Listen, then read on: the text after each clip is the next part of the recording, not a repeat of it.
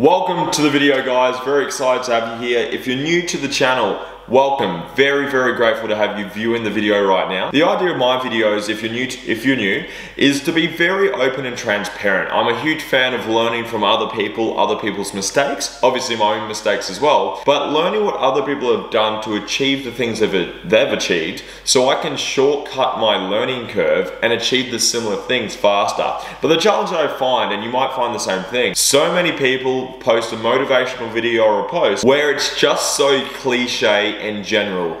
Go chase your dream, make sacrifices, put in the hard yards, be consistent, think long term. Obviously, I will mention some of those, but I'm gonna be very practical with you. I'm gonna be so transparent. I'll show you all of my numbers. I'll show you all of my mistakes. I'll share with you the most vulnerable challenges that I've been through, the mistakes I've had, the lawsuits that I've been through, just the normal lessons that you have as an entrepreneur. But I wanna take you with me so I can share with you my challenges that I have mentally, psychologically, lessons that I haven't learned yet from a legal perspective, an account's perspective. And I just want to show you what it is that I've done to achieve the things I have already achieved and the things that I'm going to be achieving in the future. So if this sounds like something you'd enjoy, please smash the like button. It really helps out massively, so if you get any value out of this video, all I ask in return is that you hit that like button for me. It takes you 5 seconds, not even that, and it really helps me out. Without further ado, let's get into it. I'm gonna be showing you how at 22 years old,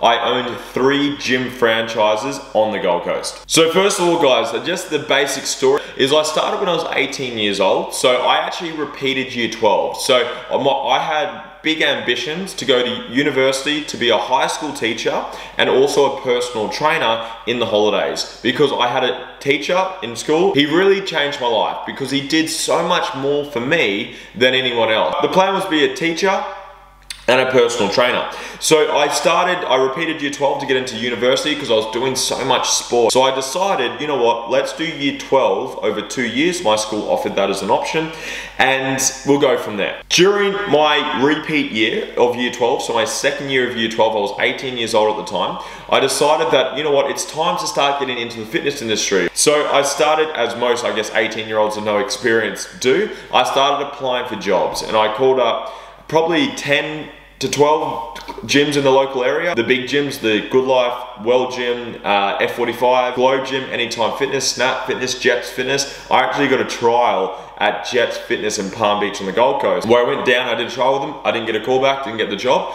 but essentially I applied to as many gyms as I could, and they all said no. I actually stopped, and I said, you know what, I'm not good enough for this is too hard, I'm not even getting a start, let's just not worry about it for now, we'll take care of it later. So I went back to school, I kept doing my things, and then a friend of mine, she actually got a job in a gym, and if I was honest, and I was maybe in a bit ego at the time, I said, I think I'm better than you. If you can get a job at a gym, so can I. So I jumped online and I jumped on Gumtree. I jumped on there to start to look for a job, and I found this gym, and I'd never heard of it before. I called them up and I said, hey mate, look, my name's Lewis. I don't want any money. I just want to work for free because I want to get some work experience. Is that okay? And he says, absolutely, come on down. But I went down, long story short, I got started and I said, hey mate, look, I don't want to get paid. I just want to learn. I've got no skills, but I'm very enthusiastic and I'm willing to work and I'm willing to learn off you if you're willing to teach me.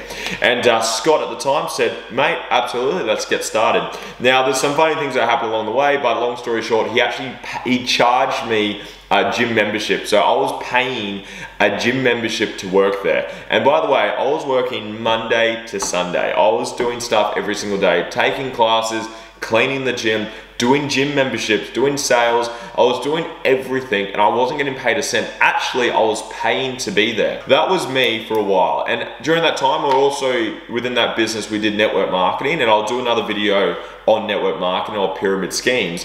But I was doing network marketing, so I was able to actually increase my income as well through doing that. And I actually ended up making about $2,000 to $3,000 a week at 20 years old. So I was making some good money. I was starting to learn sales, I was starting to learn marketing, I was starting to learn leadership or recruitment. I started to learn a hell of a lot of things. Anyways, this went on for 2.5 years. So I worked for free. I actually paid for a job for 2.5 years. I was obviously making money through the Herbalife. That's the network marketing company that we were part of. So I was making money through there, but I was also working, taking classes, doing gym sales, and not getting paid for it. Anyways, after about 2.5 years, the CEO of the company, the founder of the company, Scott said, look mate, I actually want to start franchising this business. I would love to sell you this business very cheaply to reward you for the time that you've put into this while I go out and open up another couple of these. I said, mate, absolutely, thank you very much.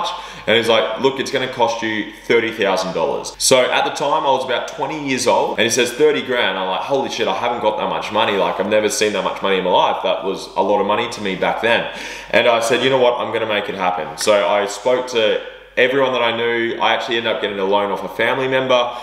She gave me the money, and then I put that into the business, and then I owned 50% of my first gym. And then I started to learn a lot about business. I started to learn the ins and outs, the dealing with landlords, dealing with accountants, dealing with lawyers, dealing with employees, with managers, with Fair Work, with like so much stuff that you don't even know, like you've never heard of it before. So I bought that business, I owned 50% of it, and then 4 to 6 months into that, Scott, who was the business partner, he said, mate, let's do another one. And just FYI, we had no clue what we were doing. We didn't have any systems, we didn't have any procedures, we didn't have any cash in the bank ready for a rainy day. We didn't have any of that stuff. But we were just excited. We were just having fun. There was stressful moments. I was tired or exhausted. I had challenges, as everyone does. But everything we were doing was so fun. It was so enjoyable. It was so entertaining. So we really enjoyed the process of it. And anyways, he said, mate, let's do another one. And I said, okay. And I was literally that guy that said, yeah, that sounds sick. Let's do it, without thinking about it. And that obviously would lead to challenges. I'm going to share that in other videos where it really cost me really badly. Anyways, I said yes to it. We said, let's go. We started literally looking for buildings, sites the next day. And within about a week, we found a building. And we found it. It was in on the Gold Coast, if anyone's on the Gold Coast. The first gym I had was in Burleigh. The second one was in Coomera. So we found a building literally within a week, started talking to the landlords and started to negotiate the deals. I remember this was a really cool moment. I got the keys to the building to start like doing the renovations and start laying the mats and putting the equipment together. We got the keys to it April 2nd, 2017 or 2018. So I got the keys to that building on my 21st birthday. So that was a really cool feeling, because I got the keys of my landlord, John. And I said, hey mate, thank you so much. It's actually my birthday today. I turned 21, I'm out to celebrate. And he said, mate, go enjoy yourself. Congratulations on doing so well, so young, or getting started. That was the second one. And I worked there, and again, I'll share my journey later in more detail, but that was a very huge learning experience. Starting to run a business while not being in another business. So I really started to learn the differences of working in the business and working on the business, because obviously I couldn't be in two places at once. After that, guys, about 2 years into that, and that business was doing very well. It was actually the highest member base within the franchise at one point. There was an opportunity that popped up where someone came to me and said, hey Louis, I am actually going to open up another one of these gyms. I'm looking for some shareholders to come into it. And I put 50 grand into that deal, and to get 25% of this business. And then the owner of that business actually came to me and said, Louis, I actually don't really want to build this. I'm kind of over it. I'm willing to give you all of my shares. You don't have to pay for it. The business will pay back the debt that owes to this person, but I'll give you all of my shares and you can have the business. And I said, you know what, yep, I'm in, let's go. And so I jumped into it, and that's when I was 22. So that's where I got my third business at the age of 22. Now, within that to now, there has been tons of challenges. There's had been so many learning curves, because an awesome line that I actually heard on my podcast that I did with one of my guests, Jack Delosa, if you know the name. He said something that really resonates with me, and I share it with everyone now. No matter who you are or what you think you are or how good you think you are, every entrepreneur needs to do their apprenticeship as a business owner, as an entrepreneur. It doesn't matter what books you've read, it doesn't matter what courses you've done, you need to do your apprenticeship. You need to get on the tools, as they would say, you need to get your hands dirty and you need to learn how to do business. You need to learn how to sell. You need to learn how to market. You need to learn how to hire. You need to learn how to systemize. You need to learn how to scale. Get your hands dirty and make mistakes. And that was very much me for the last 5 years now. So I started at 18, I'm now 23. Now I want to go through that. I want to give you 5 massive steps of how you can achieve very similar, or just achieve results in general, because this is what's really worked for me. Number 1, get started. I hear so many friends, so many family members, so many people on social media that are telling me about their grand plan to achieve incredible things, of how they're gonna do this and they're gonna start this, they're gonna make all this money, they're gonna take it public, they're gonna do all this stuff, and it's like, you haven't even got started yet. And it's like don't stop getting paralyzed by perfection. Get started. Just literally whatever dream you've got, like what I did. I started applying at jobs and I got knocked back. And then I said, you know what, let's just call up and just literally work for free. That's what I did.